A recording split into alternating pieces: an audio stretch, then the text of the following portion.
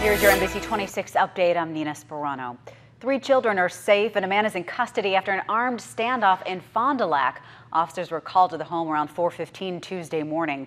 Police say a 28-year-old man was running naked in the streets and armed with a knife and barricaded himself and the 3 children inside a home. 1 child escaped.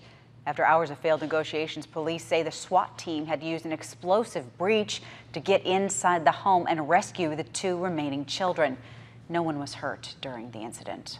A 46-year-old man is dead after a motorcycle crash in Outagamie County. Investigators say he was driving on Newland Road in the town of Cicero on Monday night when he went into a ditch and was thrown from the motorcycle. He was not wearing a helmet.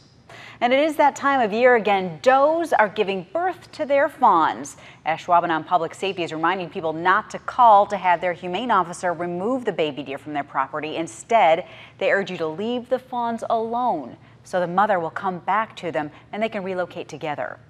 It is now time for a check on your weather. Here now is Chief Meteorologist Cameron Moreland.